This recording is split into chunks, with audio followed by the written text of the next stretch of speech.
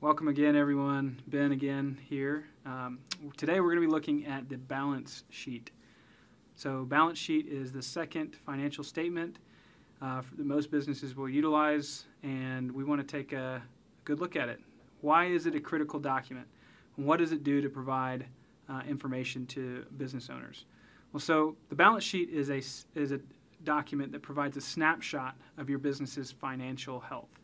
And so it helps you better understand your business's financial stability and your position, which is a really helpful thing when you're looking at a specific moment in time, that snapshot.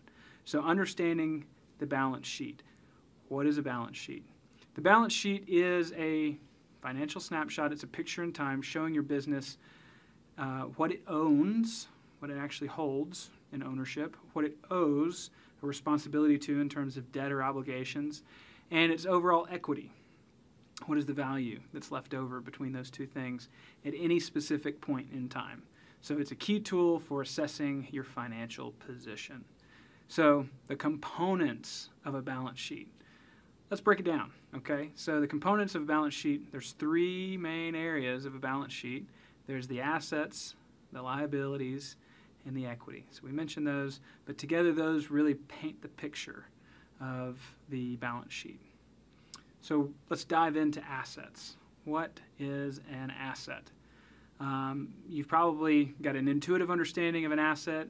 It really is anything that you own, the business owns. So there's two primary aspects of assets within a business as it relates to the balance sheet, and those two kinds of assets are current assets, which would be any kind of assets that have a shelf life of less than 12 months, something that would be generally used in the fiscal year.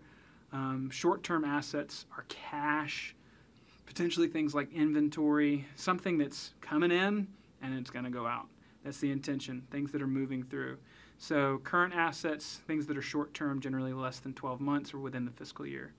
And then you've got long-term assets, or non-current assets, and those things represent longer-term investments like property. Maybe you had to buy a building, you got to have a vehicle, you've got to have equipment for the kitchen that you run a restaurant out of.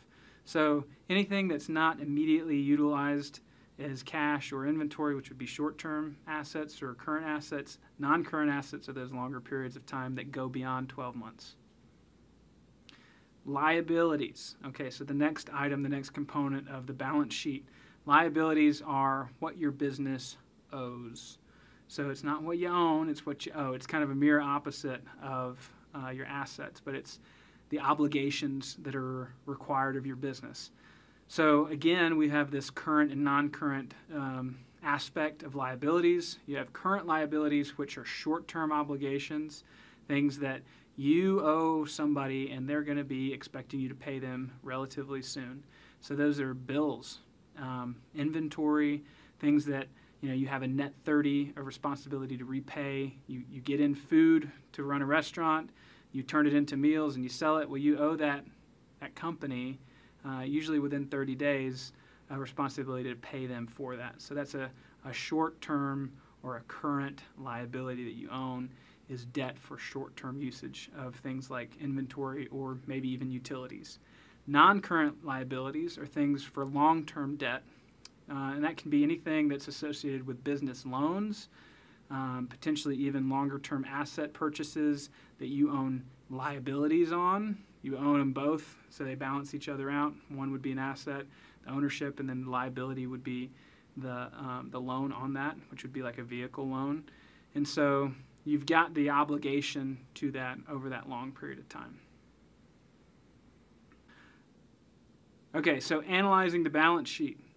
So we're going to move on from understanding a top-level view of the components and what it is to really analyzing it. And there's some key ratios that are derived from the balance sheet and ones that you would utilize to gain a better understanding and really make some good decisions when looking at your balance sheet. And that would be the current ratio and your debt to equity ratio. Those offer insights into the business's liquidity, how much cash you've got on hand, and they also give you a better understanding of how much financial leverage you have. So, perhaps you've got outstanding debt and you can't really take on any additional you don't have any opportunity or leverage. But if you have a lot of assets and not a lot of debt, then you've probably got more leverage from a financial standpoint. And so being able to analyze those ratios, either the current ratio or the debt to equity ratio, both of those are going to be helpful tools when looking at your balance sheet. Trends and decision making. So trends on the balance sheet that we're looking at, analyzing trends over a variety of different periods of time, meaning snapshots in time throughout different cyclical fiscal years, helps you make better informed decisions, allowing you to adapt your financial strategies and optimize your resources.